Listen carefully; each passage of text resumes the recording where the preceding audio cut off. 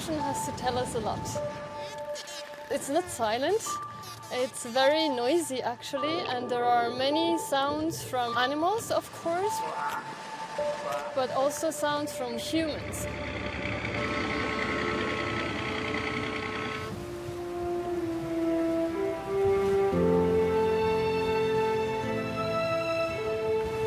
It's a cold and windy day off the coast of Brittany in France, and scientific diver Jan Fontana prepares to plunge into the chilly water. His mission? To deploy a sound recording device on the seabed. That's part of the study led by bioacoustician Lucia Diorio. Within international research projects Trek, she captures the so-called underwater soundscapes along Europe's coastlines. Here we're listening mainly to seagrasses and kelp. They are nurseries, so the little fish and little larvae grow there.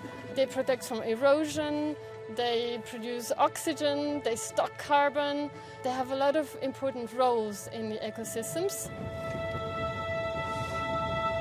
Sound recordings, together with genetic samplings, help scientists better understand such marine biodiversity hotspots. But as we talk, several ships are passing nearby. How does such artificial noise affect the ecosystem? The diver resurfaces with another hydrophone, which has been capturing the soundscape of a kelp forest for some time. To listen to the recordings, we return to the laboratory at the Marine Research Centre, Station Biologique de Roscoff. Lucia Diorio has been listening to the ocean for over 15 years, hoping that such knowledge helps preserve delicate ecosystems. In the recordings, she finds familiar sounds, both of natural and of human origin.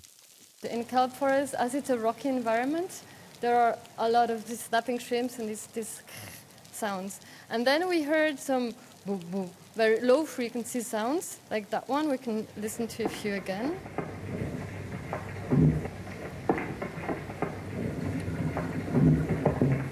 These are fish sounds, sounds from fish that are used for communication. And the boat traffic is going to impair the communication of animals. It's like as if you were living next to a highway or a busy road and the cars were passing all the time, so it's annoying.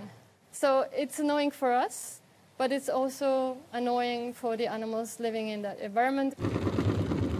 Scientists are becoming increasingly alarmed by the underwater noise pollution. It places additional stress on marine fauna, already threatened by numerous anthropogenic impacts. Mounting evidence suggests that noise pollution can affect a wide range of sea animals and even plants. Lucia Diorio is conducting a laboratory experiment to investigate whether underwater sound can even affect phytoplankton. If these microscopic organisms are also harmed by noise, that would mean that the consequences of noise pollution can reverberate throughout the entire food web.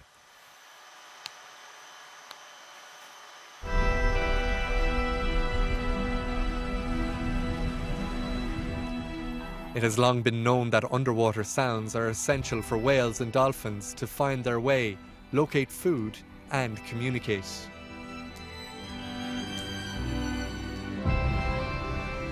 That's why researchers like Michel André, who leads the Laboratory of Applied Bioacoustics at the Universitat Politècnica de Catalunya, have until recently primarily focused on marine mammals. Professor André explains that research by his colleagues over the past 10 years has greatly expanded our understanding of the issue. It's now clear that the harmful effects of noise pollution in the ocean go well beyond dolphins and whales. And to effectively address this problem, we might need continuous global monitoring of underwater noise. We discovered that other species, namely invertebrates, which are cephalopods, crustaceans, jellyfish, coral reefs, thousands and thousands of species were suffering probably more than cetaceans. And this has changed totally the way we were addressing this effect of noise in the marine environment. Based on the findings of the European research project called LIDO, Michel André's laboratory has deployed a large network of marine acoustic stations.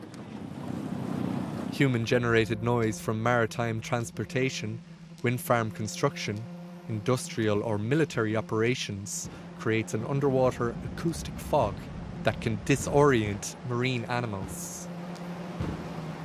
According to Andre's concept, autonomous acoustic observatories could identify and alert the sources of noise, urging them to keep quiet. Noise pollution is threatening the balance of the ocean, and we need to take actions to reverse these negative effects that we have introduced without even knowing that we were contaminating the ocean through sounds. But how can we reduce the noise when global shipping is increasing? The Elbe River near the port of Hamburg in Germany is a busy shipping route, passing close to the sandbanks with a large population of seals. This proximity allows scientists to observe how these animals react to noise and suggest appropriate ways to make ships quieter. Using a radio antenna, Josef Schnitzler from the Institute for Terrestrial and Aquatic Wildlife Research locates an electronic tag in the river. This device used to be attached to one of the seals and automatically came off after some time. Such big vessels, container ships like this, arriving every day in this port and making a lot of noise. And this is actually what we are recording with this device. A tag that was still attached to a seal a week ago. The tag on the seal's back recorded both the seal's movements and the level of noise around it. Seals in this area rely on sound to catch prey because the visibility in the water is poor.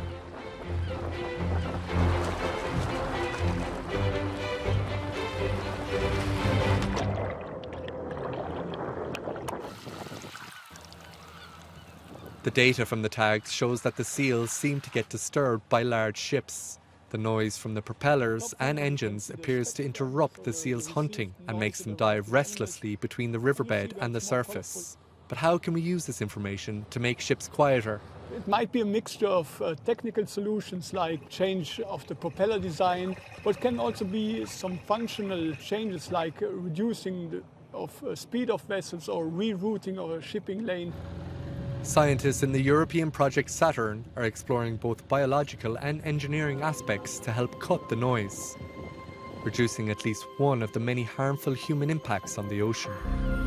Here we have the chance to quickly change something which is not possible actually with chemical pollution or with plastic debris and microplastic in the seas. The solutions are very near. You can grab them nearly.